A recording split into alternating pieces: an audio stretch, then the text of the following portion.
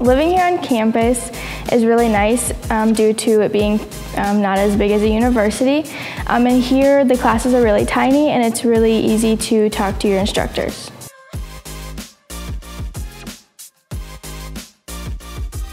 Okay, my favorite thing to do on campus, we do offer free movie night and free bowling night. It's really easy for students to go if they bring their student ID, and it is a fun way to meet new people and hang out with your friends. I chose to live on campus due to living around 2 hours away.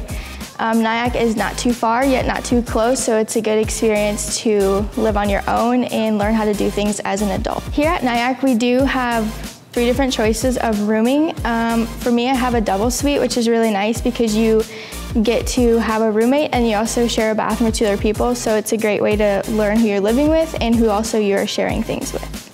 My favorite thing about the common spaces here on campus is that there are plenty of activities to do in them, such as a pool table, ping pong, and then on the floors of the dorms there's a microwave and a TV, so if you don't have those things, it's really easy to find them. I think that if you were to attend NIACC, you should live on campus. For me, I didn't really know anybody coming here, but now I have friends from many diversities, so it's kind of nice learning different aspects of life. I think campus is a very beautiful place. There are tons of things to do here, such as golfing. We do have volleyball nets outside. And an interesting thing is that anyone from town or the students, they can actually go fishing on campus. So if you like to go fishing, I think that's something you should try.